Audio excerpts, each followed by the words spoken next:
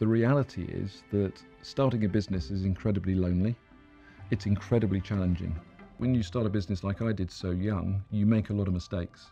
One of my biggest mistakes was actually giving too much credit away to various different companies that ultimately were unable to pay me back. And I ended up losing everything.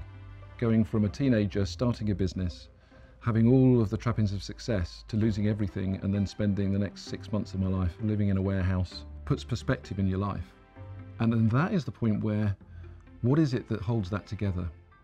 At the time, sitting in a corner of a room, feeling pretty sorry for yourself, which I have to admit I did, what gets you back on your feet?